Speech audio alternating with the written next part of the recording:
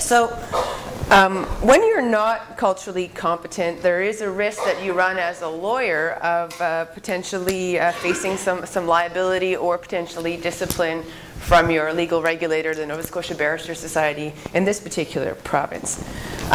You can give the wrong advice to a client if you're not culturally competent, but yeah, which could involve negligence.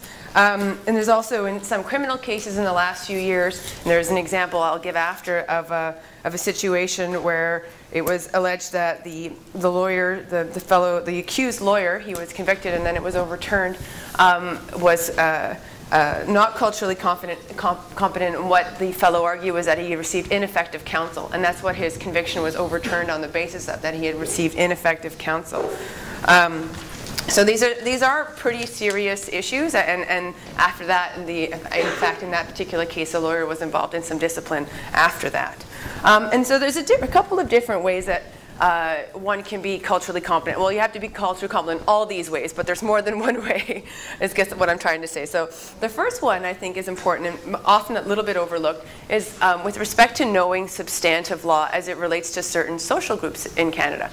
Because, as you will come to learn, there are different ways in which the law applies to different groups in society. You're going to learn a lot about it when I come and talk to you in OTL on Aboriginal people, but there's some different statutes that apply to First Nations people living on reserve. They have some different constitutional rights.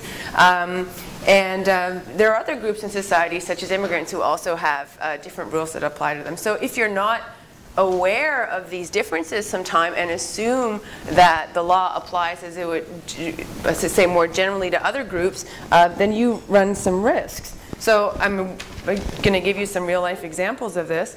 And this was an example when I first created this scenario about, well, not scenario, but this presentation about 5 years ago. But speaking with Emma, this is still a problem today. She's dealing with this issue. We're not going to give names or anything, but it's a criminal lawyer advising a client to plead guilty to a crime, perhaps not because they might be guilty, but rather because administratively it might be easier or what have you. However, not knowing and not taking into account that the person has landed immigrant status, and the impact of pleading guilty to a crime, if you are a landed immigrant, is that you can be deported. So so the person took that lawyer's advice and now is faced with a deportation order. So that is a hugely significant unintended consequence of this lawyer not knowing that intersection between immigration law and criminal law. Another one that this is for me many years ago now, not me who was the one giving the wrong advice, but I was approached by a First Nation band about giving them a second opinion on some tax advice that they had gotten. They'd gotten into, I'm not going to get into the details of it, but a pretty seriously bad deal on something. And they wanted to know whether they should continue to be in it.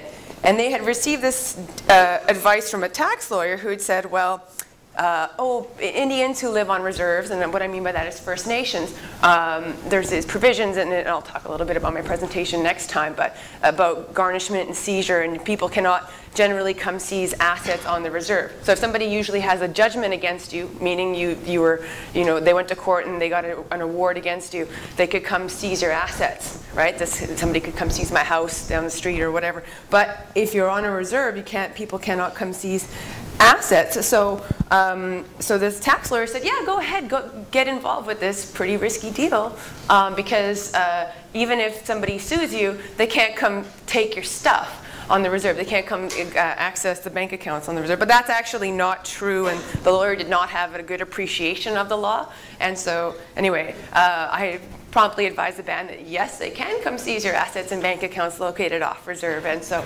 immediately they backed out of that very risky business deal. But again, another example of people really not knowing the intersections between these areas and giving really bad advice as a consequence. The solution is not to say, well, okay, fine.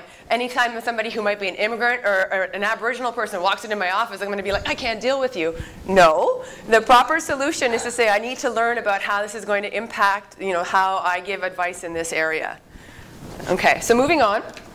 Cultural competency is also about the ability to communicate effectively with your client, and that means understanding the whole contextual background factors that they may come from.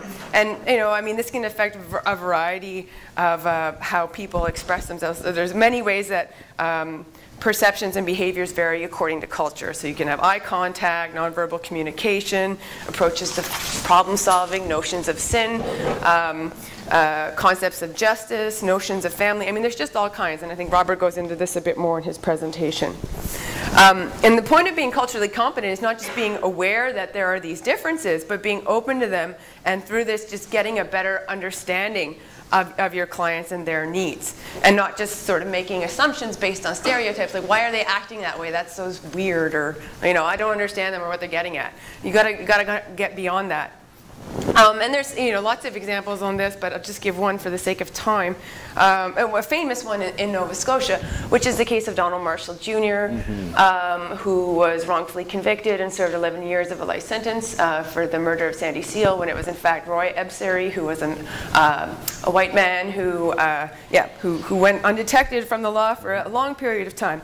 Anyway, after Marshall was released, there was a Royal Commission report into his wrongful conviction that found that the justice system had essentially failed him at every point, right, including his own lawyers.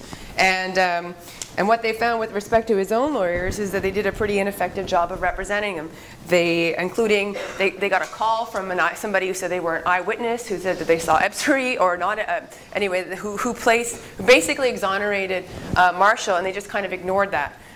They also did some other, anyway, there was other ways that they handled the investigation of their client's case that just really show that they kind of they just believed that he was guilty.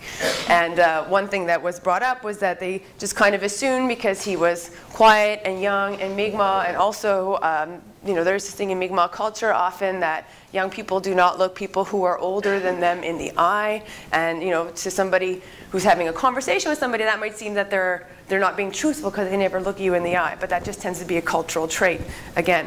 Anyway, so some examples of how communication styles can differ, and also how assumptions can be formed.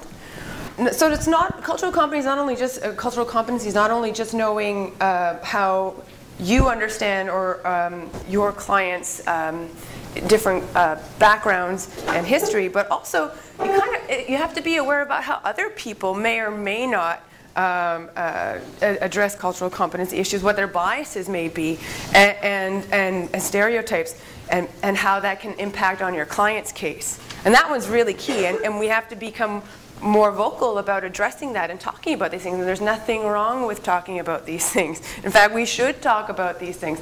There's a famous case here, you may cover it still in criminal law, RDS, which was about a judge here in Nova Scotia who she was African Nova Scotian, the accused was African Nova Scotian, his lawyer was African Nova Scotian, and it was, part of the argument in that case was that the police officer sort of overreacted, and the judge agreed with that, and she said something about that in her reasons. And it went all the way to the Supreme Court of Canada about whether she was biased for having, raised the issue of systemic discrimination here in Halifax, Nova Scotia. And it went all the way up there. And there the Supreme Court said, well, of course she can talk about it. Any reasonable person would know that there's racism in Halifax, systemic racism in Halifax, Nova Scotia, and she's not to be perceived as being biased for having mentioned it. So that's a really important case. So we have to be aware of the histories of the communities that we serve, and be aware that racism and discrimination can occur not just at an individual level, but at a systemic level. Yeah, you can't automatically assume that the law and the systems that support the law are always neutral, and that your clients are necessarily always going to get a fair shake. You have to be alive to the possibilities of individual and systemic bias, and take a critical view, and if necessary, raise those issues. I'll give you one more example before I wrap it up, because my time's coming to a close pretty quickly. But this is a fairly recent one from a few years ago, Fraser, that was in your material. So Mr. Fraser is an African Nova Scotian teacher charged with sexual touching of a student who was a young white woman. He was convicted by a jury who had been all white. He appealed his conviction on the basis of ineffective counsel.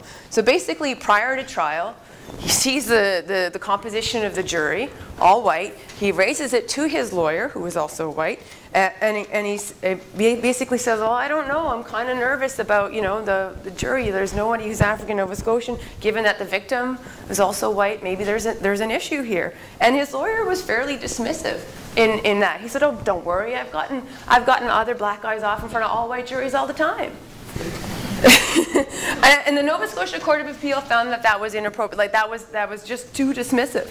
Basically, he did not take his client's concern seriously when they're, you know, it's recognized. I mean, the Supreme Court of Canada has taken judicial notice of the fact that there is systemic racism in Nova Scotia and in Halifax, right?